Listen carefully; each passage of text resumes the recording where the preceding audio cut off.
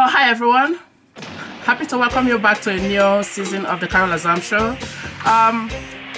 Today's episode is all about the Chinese New Year's celebration. As we all know, Chinese all around the world are celebrating their Happy New Year, and this year is the year of the ox. So I've invited Evan Furlong to join me for a little chat about it. Evan is originally from Taiwan, but she's been living in Ireland since 2009 with her family. She's the principal of Dublin School of Mandarin Chinese and has been teaching Chinese language and culture courses since 2009. She has a master's in education from UCD and currently she studies fintech in TUD. And if you must know, she's also one of the 101 women in my new book. So Evan, happy having you with me today. So let's talk about the Chinese New Year.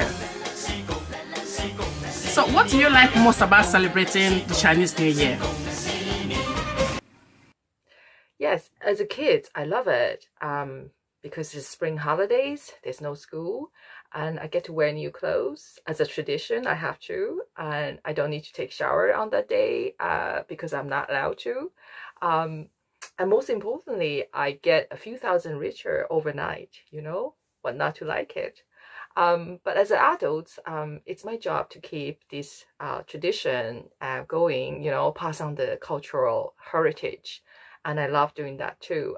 That's why I have been teaching Chinese as a heritage language, as a second language for the last 10 years, and I love it. All right, I've had some people call it the Chinese New Year. I've had some other people call it the Lunar Year. Is there a difference between these two, or are the two the same thing? Yes, the short answer is they are the same. Others call it the Spring Festival. As most people might know, the ethnic Chinese migrants, they are counted the world's largest immigrant population globally. So the second and the third generation of these migrant descendants, some of them don't see themselves as Chinese, they see themselves as American, Canadian, Singaporean, Malaysian, and etc. That's why they don't always call it a Chinese New Year. They celebrate it as the Spring Festival or the Lunar New Year. Some people may know this, the lunar calendar is 354 days a year. And the 1st of January is the first day of the new moon. So it's the new year. During events like this, people like to exchange gifts. I want to know, I'm just curious, I just want to know if it is the same thing with the Chinese New Year. Do you exchange gifts? Yes, we do. If my parents were alive now, I would have brought home some gifts, typically food, gift boxes, hampers of edible goods, I would also give them red envelopes, red packs of with cash inside. Children always get lucky money, in the red envelopes from families, relatives, instead of gift as Christmas here. On the 2nd of Lunar January, the tradition is that all married daughters would visit their parents with gifts. And I remember I used to go to my granddad's with my parents, and we always bought like 15 or 20 of the same gifts to give it to my granddad's relatives and neighbors. So yeah, it's very much gift-giving time of the year. At Christmas, people use different kinds of decorations to make their houses look beautiful. Do the Chinese use particular types of decoration that are symbolic, during the Chinese New Year? Can you describe some of the reasons why you use particular decorations?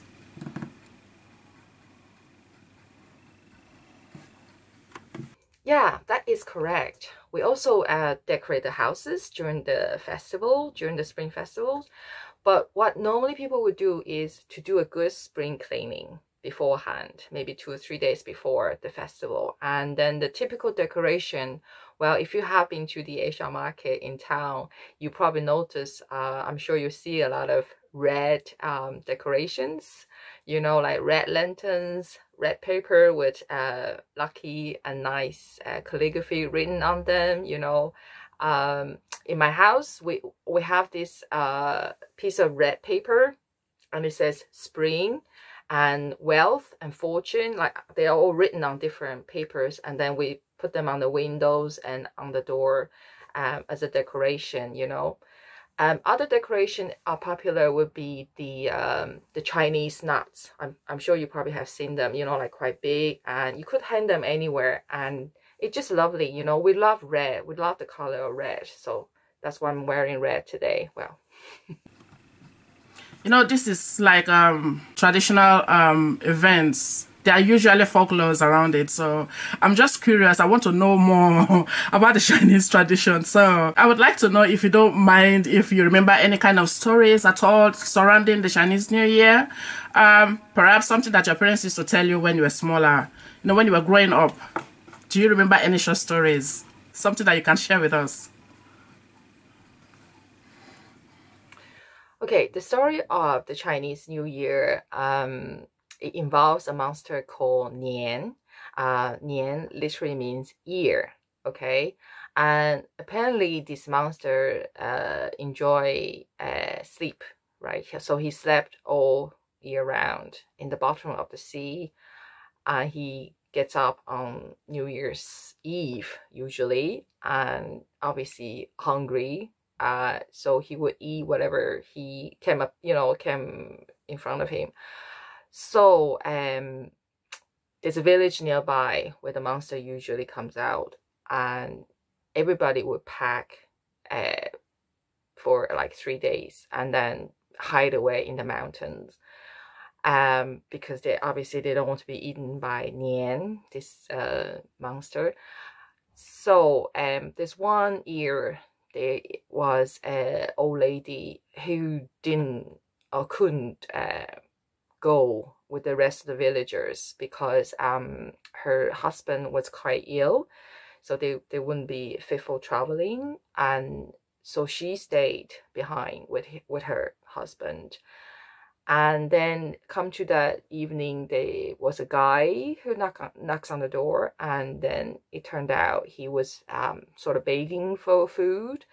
So the old lady sort of, you know, told him the story about the whole shebang and the monster and all that, and asked him to go away, basically.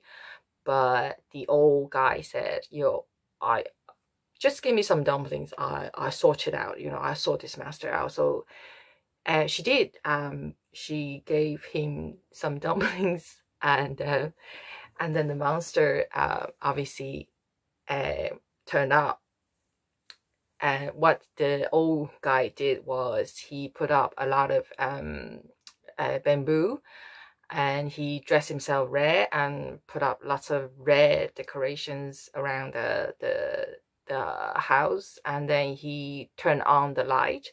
So when the monster approached, and obviously that is the only house sort of, you know, lit up, and so he went for it.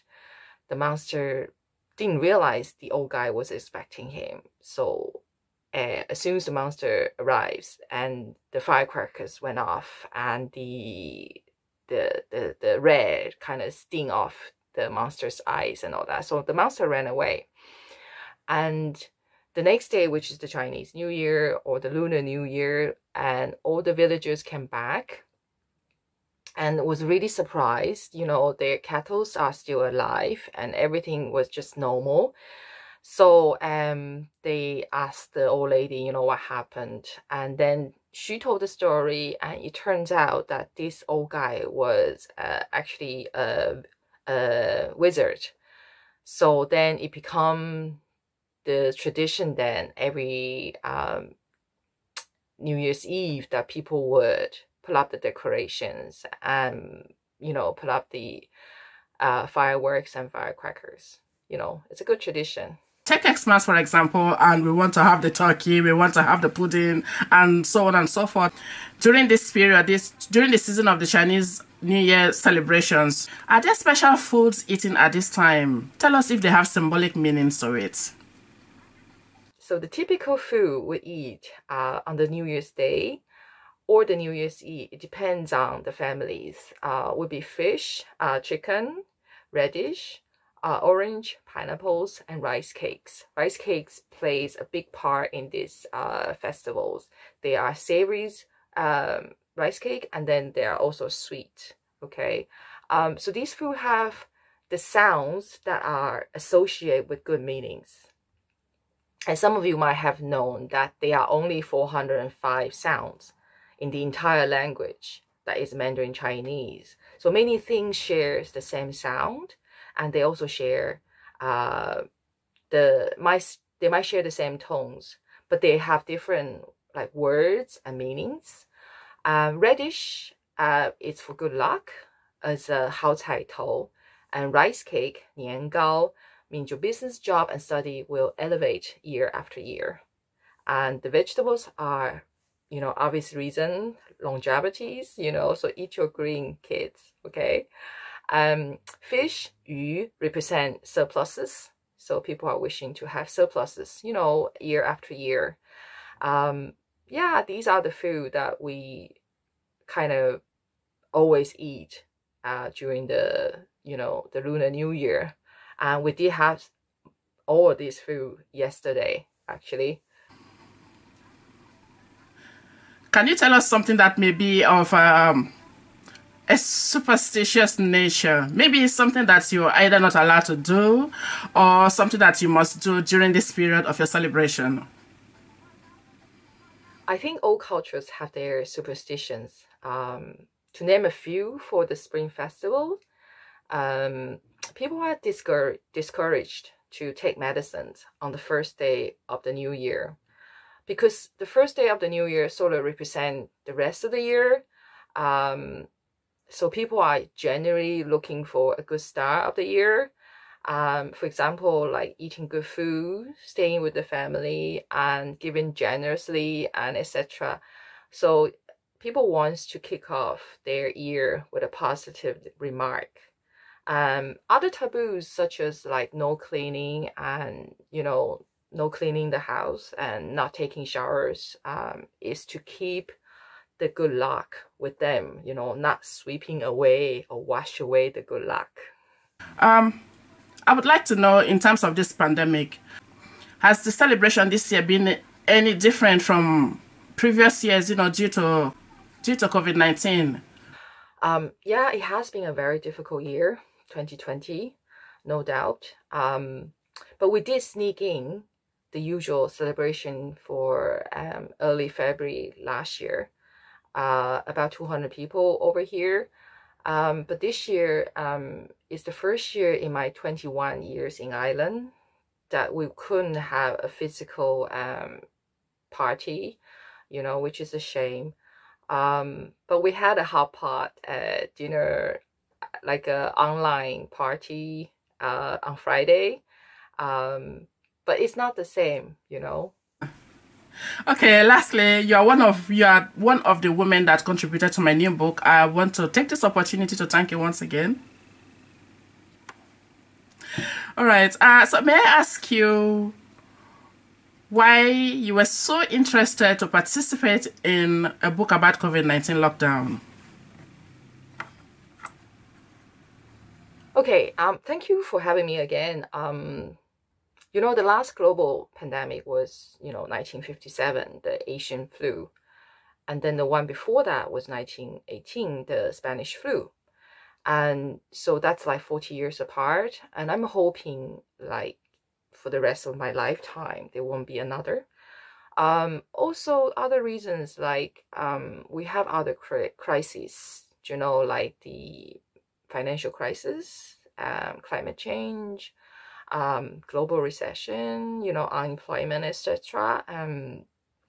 So when you invited me to contribute towards your new book, and I thought that was a wonderful idea to create sort of like time capsules of this pandemic. So thanks again for having me. Thank you so much for being a guest on the show. I wish you the best of the day. It's Valentine's Day as well, so I am sure that you have something nice planned for yourself and your loved ones. So I'll leave you to enjoy the rest of your day, okay? Yeah. Going back to this interview, I want to say that there is something very interesting that I discovered from this small interview with Evan about the differences between cultures. That it is, you know, cultures are so close sometimes. If you look very well, there's just a very thin line. You know, Evan has just mentioned during the interview, you know, some of the things that they consider to be a taboo, things that they mustn't do, you know, on a new year. So imagine they believe that they must not clean during the new year. Whereas in my own tradition, you know, my village in particular, we believe the exact opposite. You want to know? I don't know if they still practice this, but right from when I was small up till the point that I left home, this is what we used to do in the village. You know, every New Year day, you will see all the women very early in the morning carrying either bucket, basins, trash can, or whatever, you know, with some form of rubbish that they must have swept from any corner of their home, you know, and heading to the river to go and pour it into the river. Why? Because we believe that, you know, by so doing, we are throwing away any bad luck from the last year, and we don't want that to be carried over into the new year. So this is something that they must do, because they believe that by throwing the dirt into the river, it goes with the flow. Any bad luck, any problems from the previous year will be washed away, you know, with the flow of the river. And, well, all right. So thank you, everyone. Thank you for your time. Thank you for watching this show, and enjoy your Valentine's. Happy Valentine's Day and happy Chinese New Year to everyone celebrating. Okay, so take care now and bye.